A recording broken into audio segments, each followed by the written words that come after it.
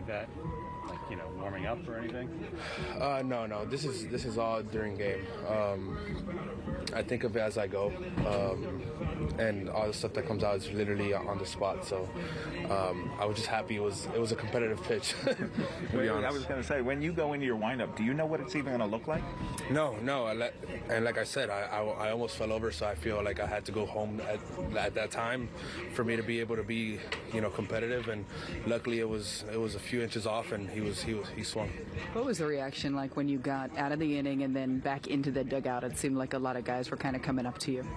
Yeah, I mean, I think the first one was Rizzo. It was like he was like, "Guy, what are you doing out there?" But it's it's something that's part of my game. It's something I've done all year.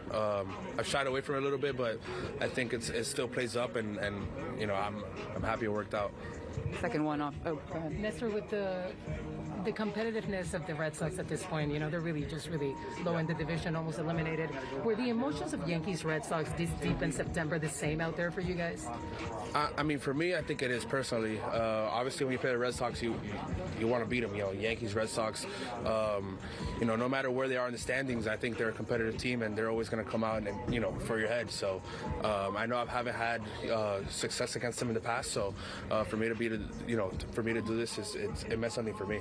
You guys have won 8 out of 10 now. What do you feel like that's done for the confidence in this room?